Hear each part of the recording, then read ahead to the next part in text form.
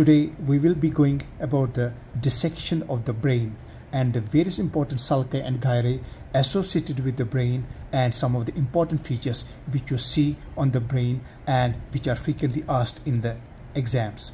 Now, as far as the brain is concerned, there are two cerebral hemispheres. So this is the brain, and you can see that there are two cerebral hemispheres which are connected together. So we have got the two cerebral hemispheres, the right one and the left one. And as far as the brain is concerned, you have got three surfaces. This one is the superior lateral surface, this one is the medial surface seen on the interior, and then this is the base of the brain or the inferior surface. So as far as the orientation of the brain is concerned, this is the frontal end or the frontal pole, and this is the occipital pole of the brain. So that's important. So frontal pole and the occipital pole. Now what is important on the superior lateral surface is that we have got the sulci and the gyri. The sulci just divide the brain into various larger areas which are the gyri, and they are there to just increase the surface area of the mammalian brain. The human brain is advanced, and as such they are there to increase the surface area of the brain. Now over here you can see there is an important element over here. You see this thing which is just like a polyethylene, just deeply attached to the sulci and gyri of the brain, and this is a layer which is the pia mater. The pia mater goes into the sulci and gyri, dips into the sulci and gyri, and it is closely applied to the brain, and it is very difficult to strip off the pia mater. Above the pia mater we have a layer which is the arachnoid, and above the arachnoid we have a layer which is the dura mater.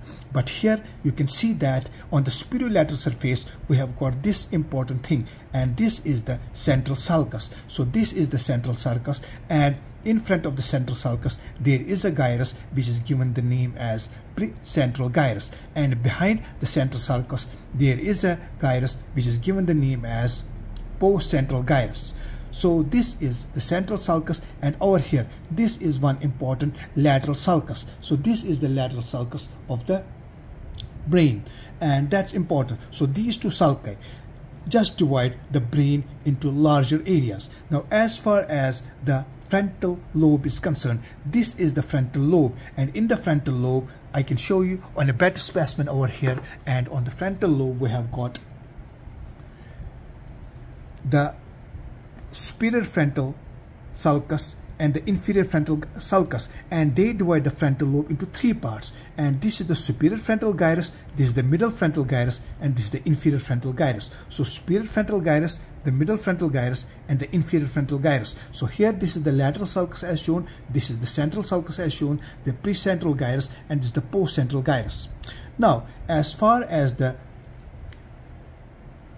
temporal lobe is concerned, this is the temporal lobe, this is the temporal lobe, and in the temporal lobe we have the superior temporal sulcus and the inferior temporal sulcus, and this is the superior temporal gyrus, this is the middle temporal gyrus, and here this is the inferior temporal gyrus. So superior, middle, and inferior. Now as far as this part is concerned, this part is the occipital lobe of the brain, and there is the parieto-occipital notch over here. This is the parieto-occipital notch, and here there is a calcarine sulcus, and in between the area is an area which we give the name as precuneus, and over here this is the parietal lobe of the brain, and there is the interparietal sulcus, and this is the superior parietal lobule, and this is the inferior parietal lobule. So we have got the superior lateral surface of the brain divided into a precentral gyrus, the postcentral gyrus, the superior frontal gyrus, the middle frontal gyrus, the inferior frontal gyrus, the superior temporal gyrus, the middle temporal gyrus, the inferior temporal gyrus, and here is the area which is the cuneus, and this is the superior parietal lobule, this is the inferior parietal lobule. So this finishes the superior lateral surface of the brain. Now as far as the medial surface of the brain is concerned, you have to remember certain important things. I told you that the two cerebral hemispheres are connected, and they are connected by what? This is the band of the tissue which is given the name as corpus callosum, and corpus callosum binds the two cerebral hemispheres with each other.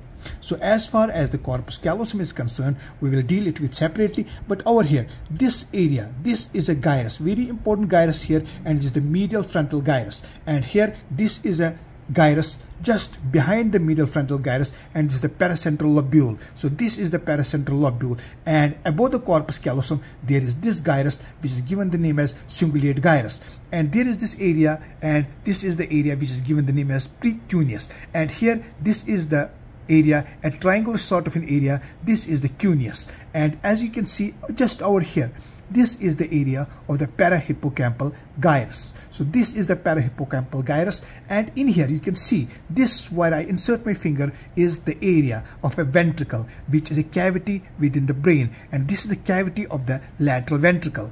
In normal specimen, this cavity of the lateral ventricle will be covered by a fold which is given the name as septum pellucidum. So septum pellucidum which will be covering, and this is the cavity where the forceps is inserted, is the cavity of the lateral ventricle. So on the medial surface we have the medial frontal gyrus, we have the paracentral lobule, we have the cingulate gyrus, we have the precuneus, we have the cuneus, and we have the parahippocampal gyrus, which are worth remembering. Now, as far as the inferior surface of the brain is concerned, so this is the inferior surface of the brain, and you can see over here, this is a very important structure. This is the olfactory tract, and this olfactory tract, just medial to the olfactory tract, is a gyrus over here, and you can see over here, you can appreciate over here, this is an S-shaped gyrus, and this is the anterior orbital gyrus, this is the inferior orbital gyrus, this is the lateral orbital gyrus, and this is the medial orbital gyrus. So we have got this S-shaped sulcus just dividing the inferior part, the upper part of the inferior lobe of the brain, into these four parts, and this is the olfactory tract, which will be dividing into lateral and medial olfactory stria just below over here, and this is the area of the olfactory bulb. Now, as far as the inferior surface is covered, it's just a bit hidden,